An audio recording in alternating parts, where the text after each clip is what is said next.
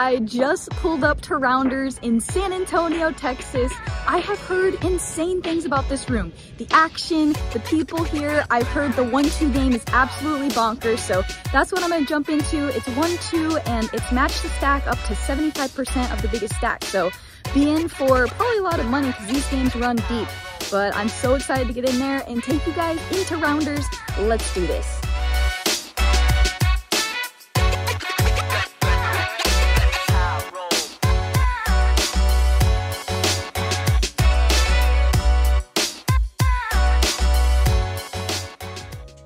So we're going to test the waters here in this 1-3 match the stacks. We are in for 1,500 chips. And one of the very first hands I get involved in, I look down at King 10 offsuit in the hijack. There's a $6 straddle, so I raise to $25. The button, the small blind, and the $6 straddler calls, so we're going 4 ways to a flop of King, Jack, 8, Rainbow. We flop a decent hand here and probably have the best hand a ton of the time, so I bet $25. I don't need to bet too big here, going multi-way. The straddler decides he wants to play for more and he min raises to $50. I contemplate re-raising here, but I'm not sure if that accomplishes much. I'm not quite sure what to make of this bet size, but I'm gonna call and see what develops. The turn is a 10, so now we upgrade to 2 pair. He bets $75. There are some straights available, although the straights that come in are gut shots, so it'd be very unlikely that he was check min raising a gut shot straight draw on the flop. We are losing to a hand like a set of 8s, possibly jacks if he doesn't 3-bet that one pre-flop, so I make the call and we're heading to a river card, which is the 4 of spades. At this point he checks it over to me and I'm still getting my feet wet. This is one of my first hands and my first time at this new card club, so I don't know anything about my opponents. He checks and I think this is a clear slam dunk value bet. I realize now after analyzing the hand that we're really not beat by much except for exactly King Jack and of course nutted hands like a set of jacks or 8s, but any other hand like a straight would be very unlikely because like I said, only gut shots improved on the turn and we were beating 10-8, Jack 8, Jack 10, etc. although I don't think Jack 10 raises the flop. So all that to say, I should have gone for value here. Do as I say, not as I did. I made a nitty check on the river. He shows us Jack 8 of spades, so we definitely could have got some value on the river, but lesson learned, and we'll move on to the next hand. So in the 1-2 match the stack game, they play double board Hold'em bomb pots, but in the 1-3 game, they play double board PLO bomb pots. So in this one, we find ourselves in the 4-card game. So we head to see 2 boards of 8-8, 5, and 7-9 deuce, and we flop quads. I bet $40 and pick up 2 colors, so we head to a turn card. I'm not going to slow down here. I want to get max value and cooler somebody, so I bet $200, which was pot, and unfortunately my opponents had nothing to call me with. It's a sad day. They fold when I have quads. In this hand, I look down at the beautiful ace-king of diamonds under the gun and I raise to $20. My immediate left calls and the big blind calls, so we're going 3 ways to a flop of 7-3 deuce with 1 diamond. Facing 2 opponents here, we don't necessarily flop range advantage, but we are the only one uncapped in this hand as we were the pre-flop raiser and they flatted, so it deducts the chances that they have a premium hand like aces, kings, queens, or jacks. The player to my left is going to have some overcards, maybe some suited aces, and a lot of small to middle pocket pairs. We can all have a set of 7s on this board, but the big blind is going to flop a lot of pair plus weird straight draw type hands. With there being a diamond out there, I am incentivized to start barreling with my ace-king high, so I bet $45. I plan to size up on pretty much any turn card and start polarizing because we can rep all the overpairs. Luckily, the player to my left folds, and so now I'm not too worried about the big blind. He can have such a wide range here, so I want to put max pressure. The turn is an offsuit 9, so now a lot of his hands, even 7x hands, are going to hate continued aggression from me. He can have gut shots and hands like 5-6, 6-3, 3-4, etc. So we have ace-king high. He probably has us beat with some type of weak pair at this point, so I put out an overbet of $155. He begrudgingly and reluctantly folds and said he folded a pair, so we got the job done and our bet did exactly what we wanted it to do and we pick up the pot.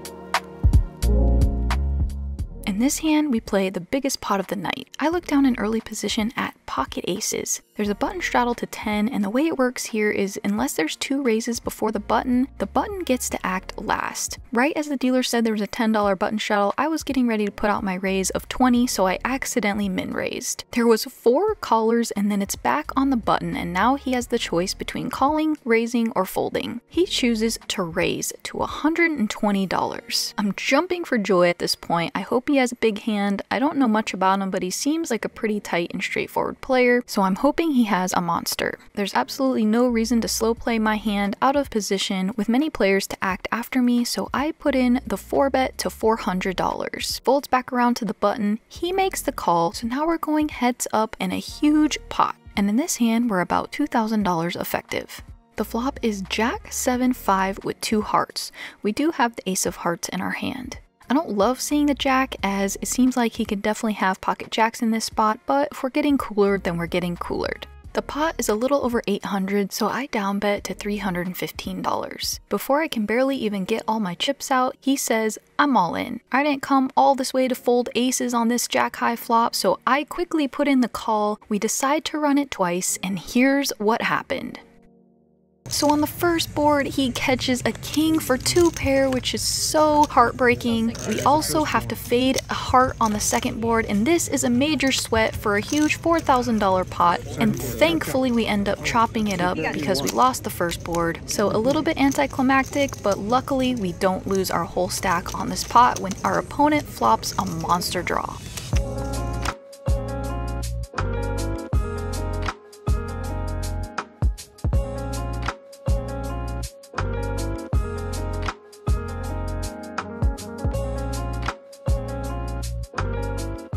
In this hand, there's a $10 button straddle, and there's a raise under the gun 1 to $40. The 2 players to his left make the call, and now it skips the button and it's on me. I look down at pocket kings. I'm not going to give them a good price facing multiple opponents out of position, so I'm going to raise to a big size, and I make it $180. Unfortunately, I guess no one had a pretty strong hand as they all let it go, but we pick up $100 without seeing a flop. In this hand, the cutoff raises to $25. I look down at 8-6 of diamonds on the button and I decide to flat. We go heads up to a flop of absolute gin. It comes 4, 5, 7 with 2 spades, so we flop the absolute nuts. Unfortunately, our opponent checks. I was hoping he would continue putting money in the pot, obviously. There's a chance he could be checking some overpairs here if he's a more balanced player. However, I'm not sure he is, so he probably just missed and has some ace-high type hands. But nevertheless, we're gonna bet and hope that he has a hand to call us with, so I bet $15. I was happy to see he made the call. I noticed in a few hands he was a little bit sticky, but I really don't know how he plays. The turn is another 4, so this could be a good card to have him continue calling with maybe some ace-high or really good ace-high type hands. If he has an overpair and decided to take a weird line and check with a hand like pocket 10s, 9s, 8s, well, this is a great card for him to continue calling us, so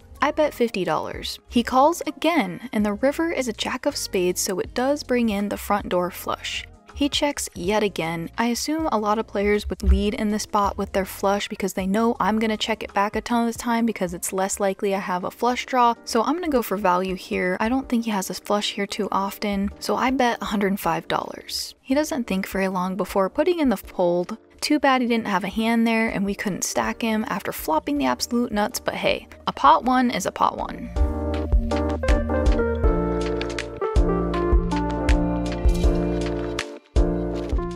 In this hand, I look down at King 9 of Hearts and the low jack, and it might be a little bit of a loose open, especially at a very call-happy table. King 9 suited is probably the bottom of my suited king opening range in this spot. It looked pretty at the time, so I opened it. There was a $10 straddle, so I made it $30. The small and big blind call, the button straddle folds, we go 3 ways to a flop of 8-8-5 with 1 heart.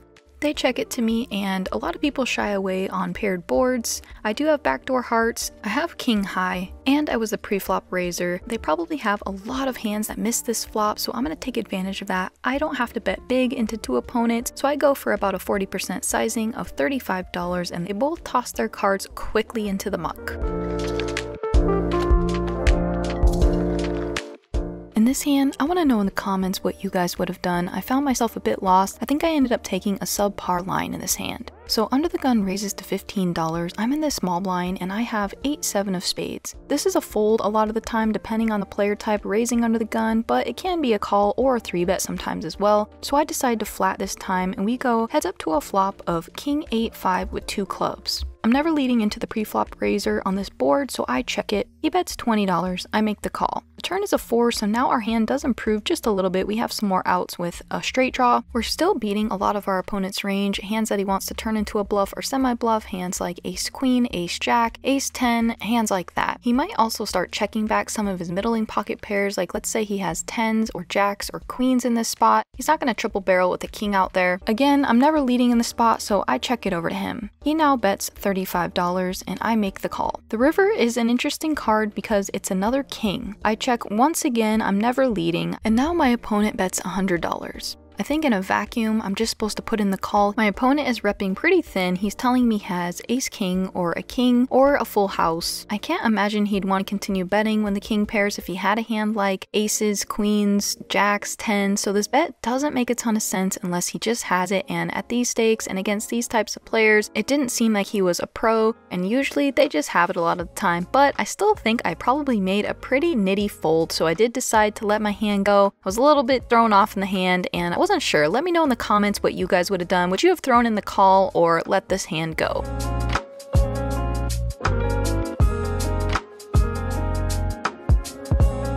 Alright, the last hand I have to share with you guys is one of my favorite hands of the night and one of my favorite hands I've ever played, and you're about to see why. In this hand, there's a $6 straddle under the gun and I raise pocket 10s on the button to $25. The small blind and the straddler call, so we're going 3 ways to a flop. The flop is Jack 7-5 with 2 clubs, so we have middle pair on this board.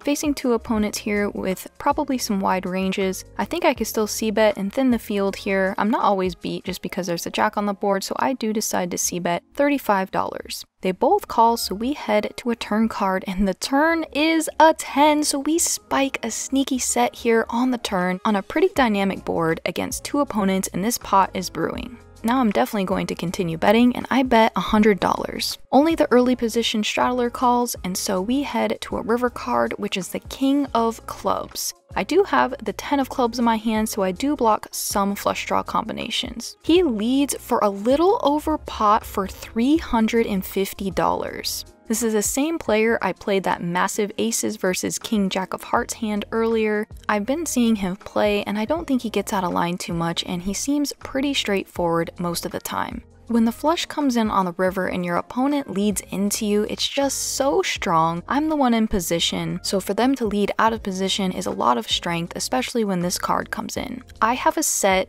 I block clubs, but the problem is I'm still losing to a lot. I'm losing to 8-9, Queen 9, Ace Queen, and any and all flush combinations. So there are a ton of hands that beat me, and what hands is he leading into me for over pot on the river with? The old Ashley would just make the call because, well, I have a set, but the new Ashley thinks that, well, you know what, I'm beat by a lot, and in these fields, players just don't lead with worse than nutted hands, and although I have a set, I don't think he's leading here with anything less than a hand that has me beat. So it was very, very hard. I didn't want to be wrong, but you know what, guys? It's okay to be wrong in poker sometimes, and I try to just calculate how many combinations he has of hands that beat me, and it's quite a bit. Plus, the price I'm getting to call here just isn't great, so I put in the fold, and my opponent said he showed his hand to the player to his right. His name was Dylan. He was fun to play with as well. He said, I saw his hand. He actually had 7-8 of clubs, so a lot more money could have gone into this pot on the flop because he flopped a monster draw and ended up getting there on the river. A little bummed that my set couldn't hold up there, but I am so happy and proud of myself for putting in the correct fold and saving some chips.